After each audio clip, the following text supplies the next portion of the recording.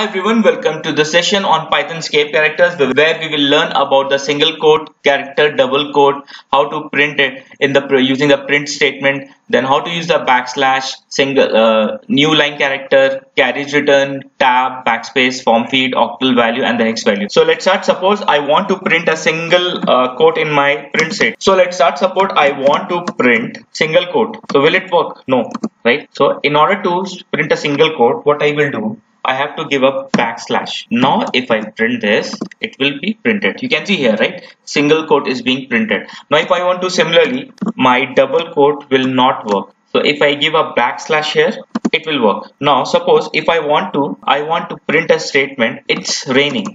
Will it work? No. So I have to give the single escape character slash backslash and then now it should work. So it is working like this. Now suppose there is a name, okay?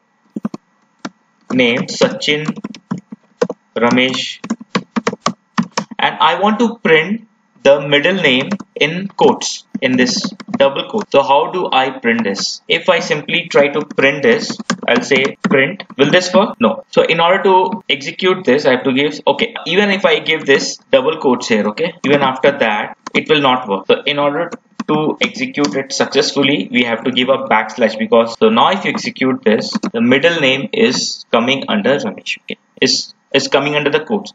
Now after this, what will so we know a single quotes under double quotes, okay, by using backslash. Now suppose if I want to print, okay, I want to print single slash, double backslash, triple backslash and four backslash. So if I want to print that, what I have to do, print, you have to give here, okay. So if you give two backslash, the way to insert one back, so if you want to print one backslash, you have to give two, and in case of two you have to give four, in case of six you have to give three, and so on. So in case of two you have to give four backslash, in case of three you have to give six backslash, in case of four you have to give eight. So you can see here, right, it is being properly, it is being displayed. Now so we have covered single backslash and the single quote and the backslash, even we have covered the double quote. Now what about the new line and the carriage return, which is the one of the most basic? And so suppose if I say here hello world, if I am printing it, this is being printed in a different line, right?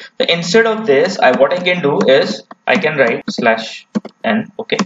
Now if I execute this now, so instead of writing two line of code, with one line of code we can achieve the same. What is carriage return? And before that I'll show you what is tab. Suppose if I say print, tab has a lot of issues in Python. So if you are not comfortable, try to use expand tab, which I will show you. Suppose if I say before that I'll print this, print 1 2 3 4 5 6 7 8 9 0, okay, there are 10 characters, and then I'll say slash t hello. If I execute this, you can see here tab is my 4 characters, right, and then I have hello, which will start. If I want to have a tab of 8 bytes, okay, in that case what I can do, I can use expand tabs function. I can give here, and what is my tab size? If I want to give 8 bytes, then let's see how it is printed. We'll print all the 3 lines. So to explain it properly, I'll print this 1 2 3 4 5 6 8 9 0 here, and then I'll print this statement, this line. So if you can see, by default the tab is 4 byte, but if you want to change it as per your requirement, you can change it, okay. So by giving this expand tab function. Now I'll explain you what is carriage return. Suppose if I say print hello slash t world, okay, and then if I'll say print hello slash r, what will happen? In the first case it will print hello, then tab of 4 bytes world, and then in the second case it will only print world. Why? Because in case of carriage return r, it will print hello. The moment it encounters slash r, it will go to the first position here. Suppose now it is in the first position edge, then it will read what? World, WORLD. So it will display world. Now I'll give some more better example, okay.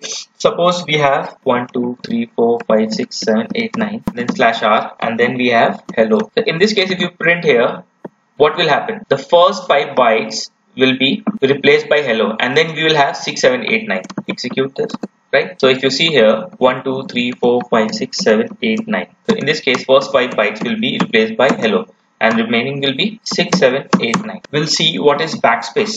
Now in case of backspace, it is simple. You will say, see, as per our I have completed single quote backslash NewLine character return tab and backspace I am covering now. Now if I say hello slash b world, if I execute this, what it will do, slash b will remove one character on the left hand side.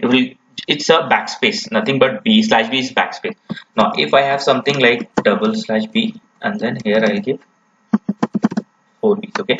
If I execute them all, okay, one by one, so you can see at the first you have hell world, then we have hel world, then we have he world and h world, okay. That in every instance, with every time it encounters slash b, it will remove one character from the left hand side, okay.